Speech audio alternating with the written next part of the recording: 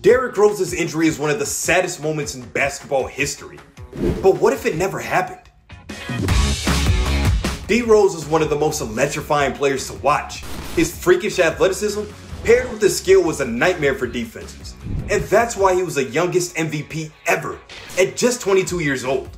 In 2012, he tore his ACL in garbage time of a playoff game. And that was pretty much the end of prime D. Rose. But in an alternate reality, if that never happens, Rose goes down as one of the greatest point guards ever. There were no flaws in his game. He would win another MVP and stay in Chicago to form a dynamic duo with Jimmy Butler. They had the talent to dethrone LeBron, Wade, and Bosh in Miami and win at least one chip. It'd be Chicago's first title since Jordan's '98 Bulls.